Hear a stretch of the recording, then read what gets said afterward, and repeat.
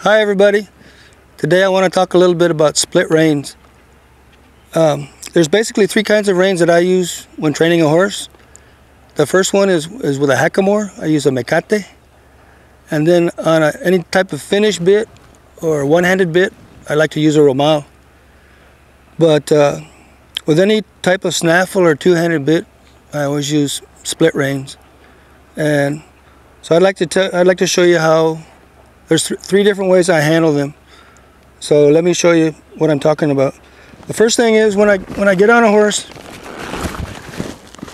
my right rein is going to be over his neck already. Then I'm going to put my left rein over, and that leaves the tail of this right rein underneath my left rein. So I'm going to pick it up and put it on the outside. I don't like to have a rein on the inside when I'm reining a horse. So the first method that I use is two-handed, and I just have one rein in each hand like this. I like the fingertip control it gives me. A lot of people will ride with a bridge like this. I just don't like that. I don't feel like I get as much finesse with it.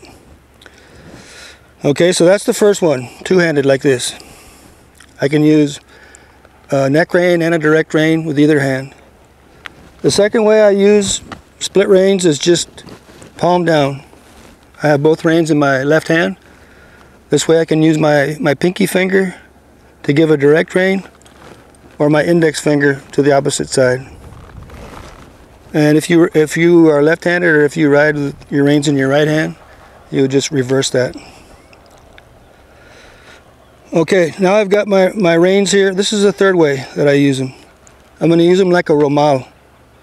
And you can see the reins are X'd right here. And all I do is I get a hold of my left rein and push it forward, and I pick up the right rein like this, and I've got them both coming up through the bottom of my hand like a romal. I have a tail on each side. So again, I just take a hold of my left rein. You get where you don't even have to look. Get your left rein, put your thumb in between it and your right rein, and pick your hand up. And you got a ready-made romal type rein. So just to recap, one in each hand, like this. Both in one hand, palms down. So I can use direct rein and neck rein.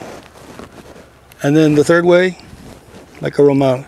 Grab my left rein, move it ahead, pick up my right rein, and they both come to the bottom of my hand. Now let me tell you some specifications that I like and don't like about reins. Let me get this other bridle here.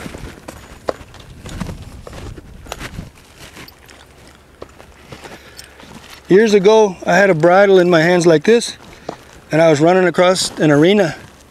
And when I was doing that, the tails of the reins kept whacking me in the knee, and it hurt. So I looked at the reins, and they were cut like this to a point. And I don't know if you can get a close-up of this. You can see there's a little ball on the end of it. Just with time and sweat and dirt accumulating, it got hard. And there's a little ball on the end. It's like a little tiny ball-peen hammer hitting you in the knee every step. So at that time I was using long reins, 8 foot or 8 foot plus. And I could see on my horses they were hanging down low like that. And I figured if they were hitting my knees, they were probably hitting my horse's knees too, so he was getting punished at every step.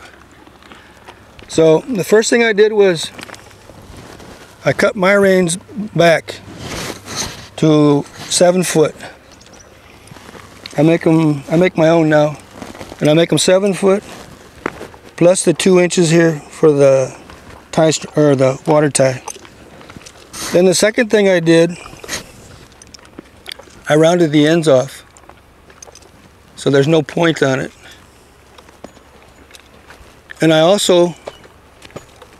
tapered them a little bit so they got thinner toward the end, so they weren't so hard and blunt.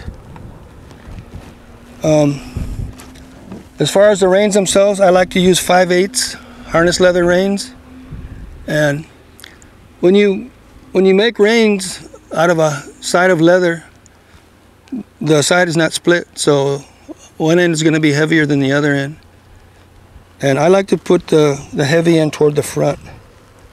Some people like the heavy end down here at the tail, but I just feel like that adds to weight and the banging effect. Plus I like the heavier weight up here by the bridle. So I think that's about it. If any of this makes sense to you, and if you'd like to try it, you're welcome to it. You might want to use a little bit longer reins if you ride bigger horses. Just kind of depends on what kind of horses you ride. But anyway, that's the way I like to do it. Thanks for watching. Goodbye.